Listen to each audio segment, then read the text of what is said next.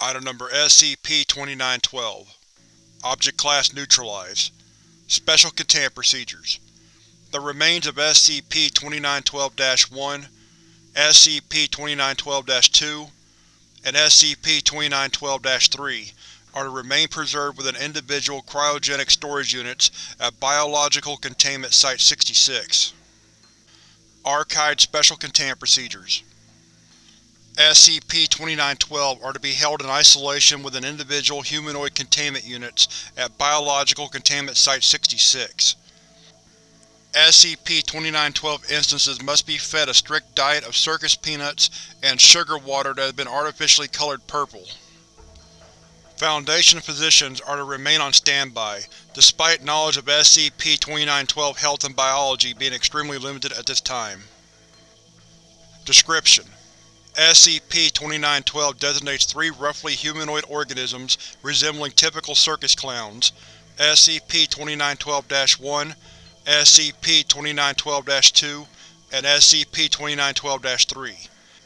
Genetically close to human, all instances sharing a relatively recent common ancestor in Homo sapiens sapiens, SCP-2912 entities have had undergone severe and varied corporeal and psychological augmentations. All contained instances of SCP-2912 were abruptly neutralized on November 16, 1998. The incident determined to be entirely accidental, with blame placed on POI-4569's failure to communicate relevant information to Foundation personnel. SCP-2912-1 Overview: An almost entirely spherical body. A complete lack of a skeletal system. While its legs, arms, and head did exist, they were found to be vestigial and heavily atrophied. Closely resembling an air-filled balloon, SCP-2912-1 was able to transport itself through the air via an internal gas bladder, created from the left lung, so grossly enlarged that it occupied the majority of internal space, and modified anal sphincter. Black and white skin, forming horizontal stripes around its body. Capable of extending a long black tongue, the act producing a vocalization similar to the sound produced by party horns. Although its level of intelligence could not be ascertained, it was at least capable of understanding several English words, mostly in the form of commands. SCP-2912-2 Overview: An unusually tall, 2.56 meters, and spindly, with the exception of its left hand and abdomen, which both appear bloated, humanoid organism. Capable of producing music from its asymmetrical and disjointed body. Vertebrae are comparably large and oddly shaped, producing sounds similar to a xylophone in use, with songs appearing to differ in correlation with the present angle of SCP-2912-2's spine. How it was able to create these sounds without directly striking individual vertebrae was never deduced. The left hand was large and flat and used to strike its bloated abdomen, the resulting sound similar to those produced by bass drums. Its face lacked eyes, had a bulbous red nose, capable of honking despite being entirely organic, and was primarily dominated by a large mouth, devoid of lips. Yellow skin covered in red polka dots. Vocalizations fail to correspond with any known musical instrument, but has been described by Foundation musicologists as resembling an accordion crossed with an onde martino. Potentially higher intelligence than other SCP-2912 entities, as it was able to compose unique music when commanded to do so. Music produced by SCP-2912-2 triggered strong emotional responses among listeners. It remains unknown whether this reaction was anomalous or simply an explainable psychological response. SCP-2912-3 Overview: Resembled a biological human more closely than SCP-2912-1 or SCP-2912-2. The appearance of face paint is part of its natural appearance. Laughter was apparently its only form of vocalization. This noise represented a cognitohazard and triggered uncontrollable laughter among its listeners, lasting for 6 to 32 hours. An ability to create cream pies seemingly out of thin air. It is speculated that nearby matter was transmuted and teleported to SCP-2912-3 in the form of cream pies. These anomalies were discovered on October 5, 1998, after a raid on a fairground that had hosted Herman Fuller's Circus of the Disquieting only minutes before the arrival of Foundation operatives. One small tent was left behind, the others having vanished as operatives approached.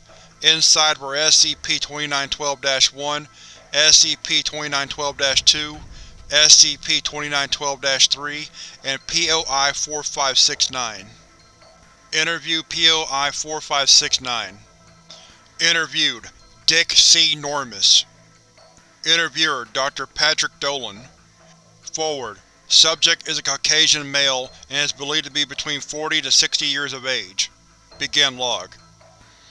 Please explain what you were doing prior to your apprehension. Listen, fuckface, I don't go to your job and pull the anomalous cock out of your ass. I got work to do, and Mr. Fuller ain't exactly the most patient bloke. So you are a member of Herman Fuller's Circus of the Disquieting? Yeah, what's it to you? What is your profession? Clown breeder. Excuse me? You deaf? I'm a motherfucking clown breeder! How exactly does one become a clown breeder? My father was a clown breeder, my father's father was a clown breeder, my father's father's father, well, he was a horse beater. And what does this job actually entail? You that fucking stupid? It's in the goddamn name! Enlighten me. I breed clowns. I see. Is this an old profession? You mentioned your father and grandfather. Well, in the real old days, you didn't have no breeders. Back then, the best we had was child breakers. Child breakers? What?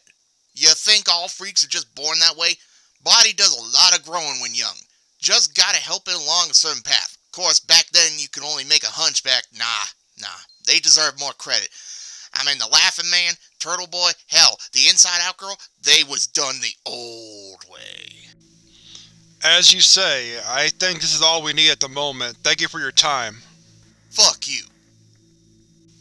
End log. On November 16, 1998, all SCP-2912 entities self-terminated between 0400 and 0600.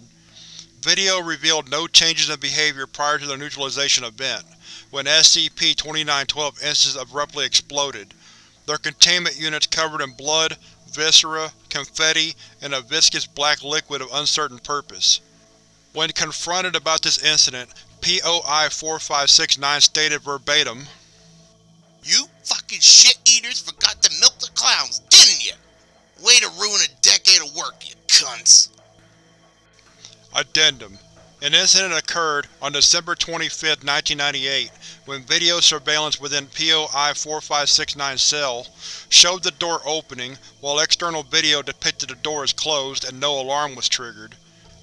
During this time, the faint sound of calliope music became audible within the cell, and POI-4569 proceeds to converse with an unidentified individual. Unidentified individual.